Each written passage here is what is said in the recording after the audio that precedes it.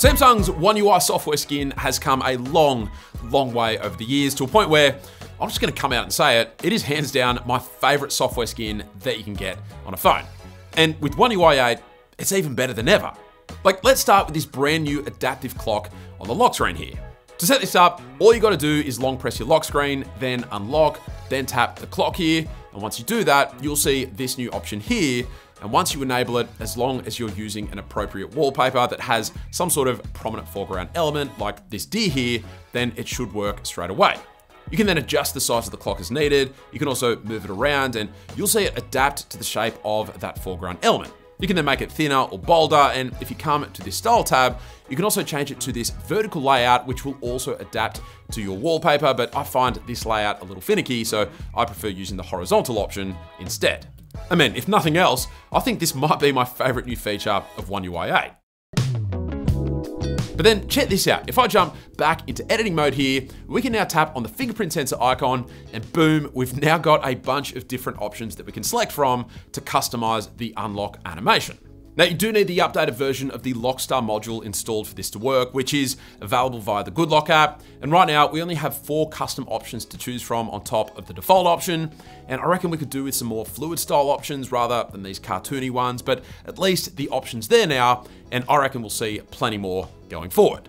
Oh, and by the way, did you know that you can also tap this lock icon up here and tweak its style and color like so? You can even change the icon to your own custom images if you like, or there's my personal favorite option, completely hiding the thing, which results in such a clean looking lock screen. And speaking of hiding things, who remembers the good old days with One UI 6 and older, where we used to be able to completely hide the lock screen clock? Well, the good news is that there's still a way to do so, it's just the way to do it is now kind of hidden.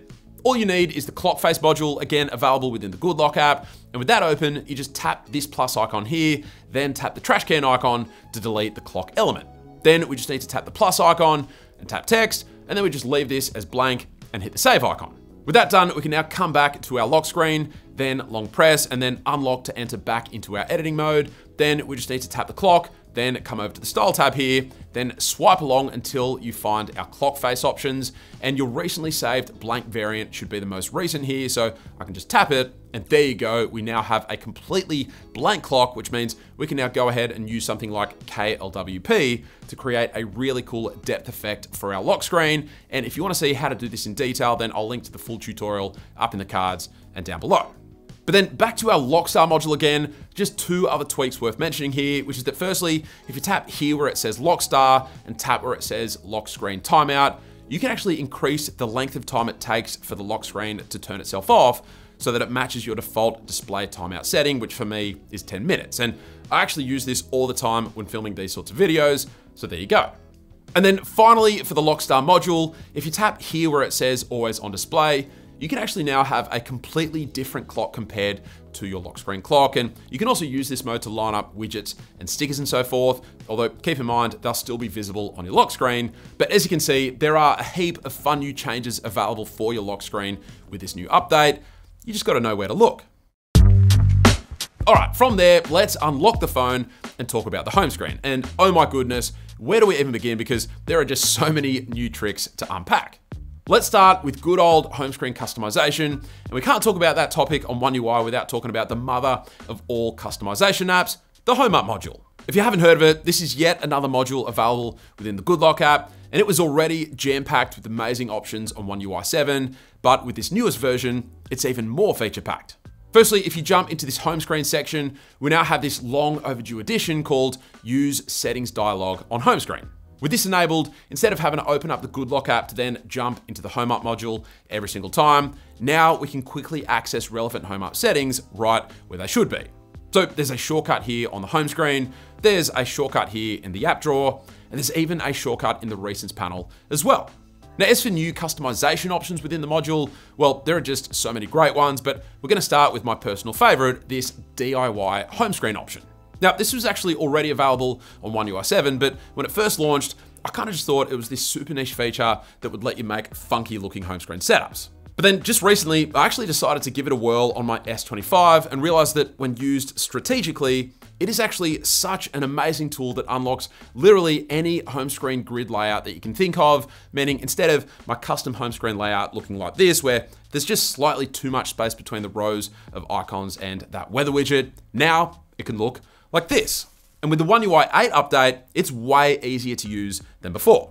So as long as you've enabled the option within the Home Up module, you can then swipe home and long press your home screen, and you'll then see the DIY option up here.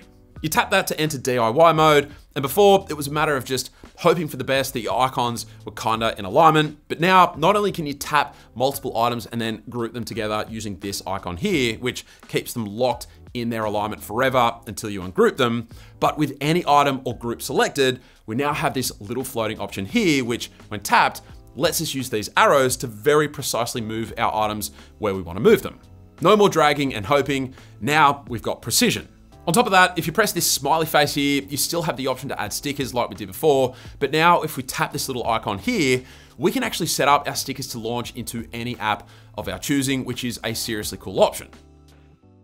Or if you don't want that, we can just jump back into DIY mode, then tap on our created sticker, then on that icon again, and you can instead tap here where it says attractive and select from this list of animations. And with one of those selected, it'll play that animation whenever you tap it on your home screen. Just loads and loads of fun. Now, I'm not much of a sticker guy, so I'm gonna long press, then tap the trash icon to remove that. But check out this next hidden trick. You might have noticed that there's no page indicator icons down here, unlike my previous One UI home screen setups, and that's thanks to a brand new addition to the Home Up app. You can access it by long pressing, then by tapping on Home Up, and you just make sure that this toggle is enabled, and boom, those pesky homepage indicator icons are no more. And this is a feature that I've been asking the Home Up team to add for a while now, and now that they've added it, it means we're able to create essentially any sort of home screen setup that we so desire. Like, as far as I'm concerned, the One UI launcher is now actually better than pretty much all third-party launchers. Plus, because it's the default launcher, it also preserves maximum fluidity too, particularly when using gestural navigation. Then speaking of fluidity, with the last Home Up update, we got access to this incredible home gesture animation tuning option, which allows users to dive in and customize the app closing animations to their heart's content, which is amazing in and of itself. But with the One UI 8 update, we now have another new option here that allows us to customize the app opening animations. With this enabled, you get either this simple tuning option, which basically just allows you to customize the speed. And by the way, I find that moderate is the best balance of speed and fluidity. Or there's also this advanced tuning option, which gives you a ridiculous amount of control over every element of the animation, which can seem very daunting, but it's also a heck of a lot of fun. I think Samsung was basically like, you guys keep complaining about the way that we tune the animation, so here, you can do it. And you know what? I freaking love that we have this amount of control. There's also this brand new section called Blur Animation Tuning, which is a really cool new addition that allows us to enable or disable, or even change the levels of blur that occur during our app opening and closing animations. And depending on the wallpaper that you're using, enabling the wallpaper option might result in things looking a little janky, so I tend to leave that off, but I do enjoy enabling the icon blur option and then setting the blur level to thick. And it's kind of hard to see it straight away, but if you look close, you will see your home screen icons blurring ever so slightly when you launch or close an app. And it just adds yet another very subtle but nice layer of class to an OS that is only becoming more and more polished with each and every update. All right, quick break from the tricks, because there's a little gadget that I've been using lately that you just gotta know about, which is called the INIU Pocket Rocket P50, and a big thanks to INIU for sponsoring this video. Now, despite its compact size, which is seriously about the same as a pair of AirPods Pro, this thing actually packs in a whopping 10,000 milliamp hour battery, which is enough to charge most phones at least twice. And what really makes it stand out is the speed. It pushes a genuine 45 watts of power, including full support for Samsung's Super Fast Charging 2.0, which is the fastest charging speed available on flagship Galaxy devices out right now. So whether it's your phone, a tablet, or even a smaller laptop, you'll get seriously fast top-ups.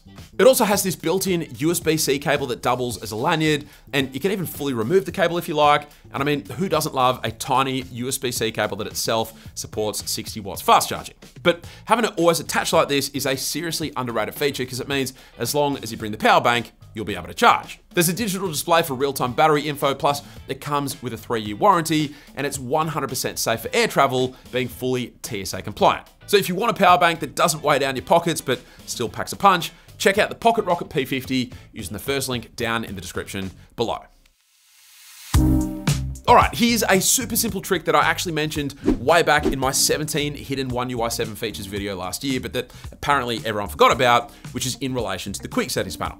You see, by default, One UI 7 and now One UI 8, it actually separates the quick settings and notification panels into 2 separate pages, which you can then swipe between like this, but a lot of people, myself included, don't love that. Well, it's Samsung we're talking about here, folks, so of course, we have an option to set it back. You just open the quick settings panel, tap the pencil icon here, then tap panel settings, change this setting here from separate to together, and that's it. Now, when we get out of that and come back to our home screen, you'll see that a single swipe down shows us our traditional collapsed quick settings panel with any notifications below, and then a second swipe will show the expanded quick settings panel. Happy days.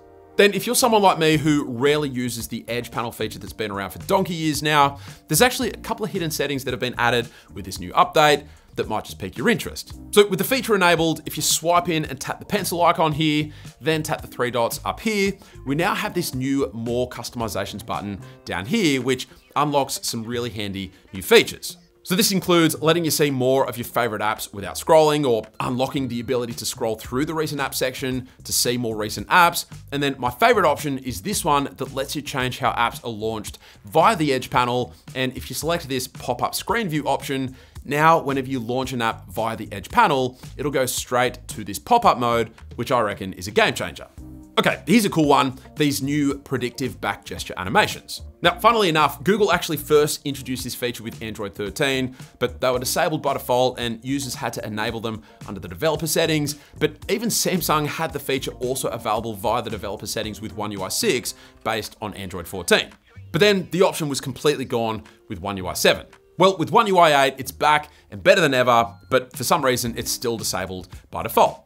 So to enable it, you just come into your settings, then swipe down and open this advanced features section, then tap on labs and enable this back swipe preview option. And that's it. You'll now see a preview of what you're swiping back to before you actually complete the swipe, as long as the app supports the feature.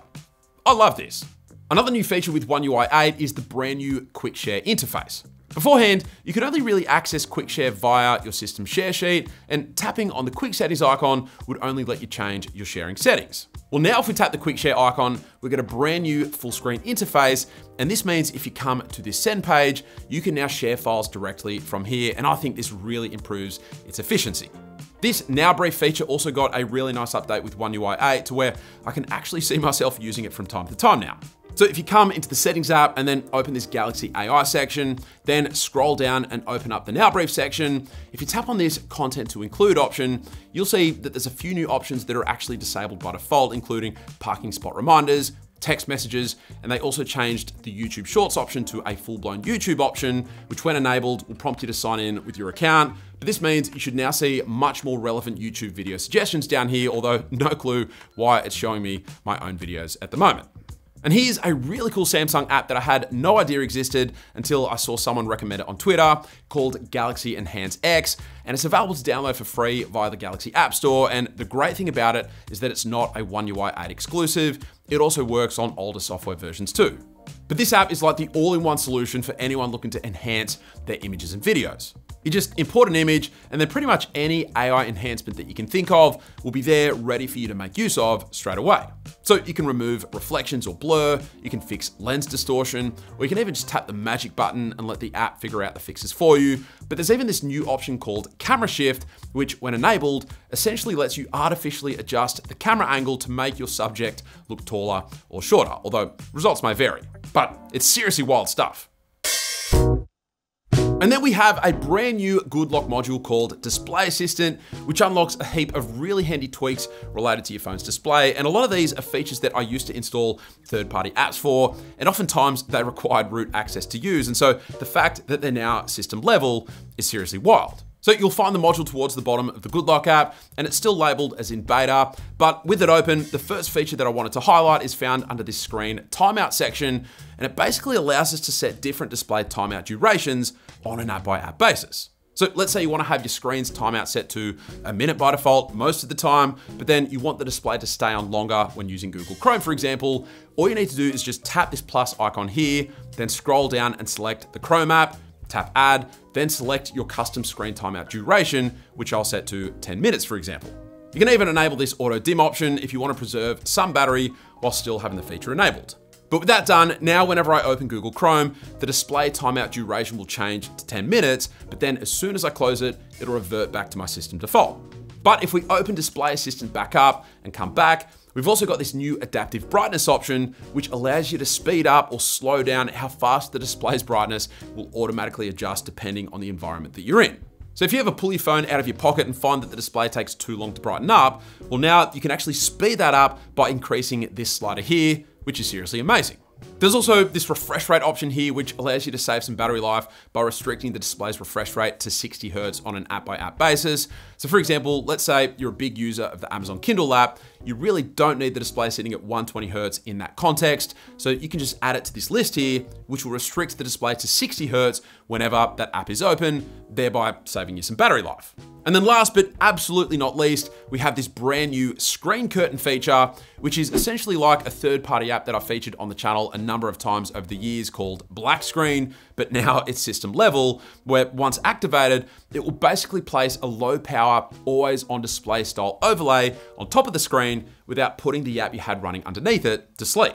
Now, unfortunately, it doesn't work with YouTube or YouTube Music, so no background playback workaround using this feature, although the Black Screen app does work for this purpose in case you're looking to do such a thing. But for example, this is an app that I use all the time to watch sports, but it does not support background playback. So in theory, I can use the screen curtain feature to essentially listen to games while the display is effectively off, which is really cool. But there you have it, 20 hidden tricks that I'm hoping will help you to make the most of your Samsung device. If you enjoyed the video, then a sub would be greatly appreciated. But aside from that, thank you all very much for watching, and I will catch you later.